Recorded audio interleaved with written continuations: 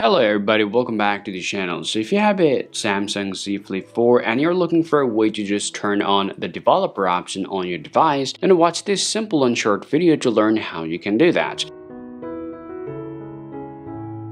Now on the developer option, there's a lot of settings are available, and if you want to just turn it on, first all you have to do is just head over to your settings on your Samsung Z Flip 4, and then you want to scroll all the way down here, and now you want to check out this option called About Phone. Just tap on there, and here you'll see this option called Software Information. Tap on Software Information here you will see this option called Build Number. You have to just tap on the build number for 7 times unless it shows you the developer mode has been enabled. If you get back here and if you come down here, now your developer option will appear on your settings. Now if you open this up here's a lot of different settings are hidden and available under the developer option. You can check them all out and you can enable or disable them the way you like. Also, if you don't need this developer option anymore, you can turn these features off from here.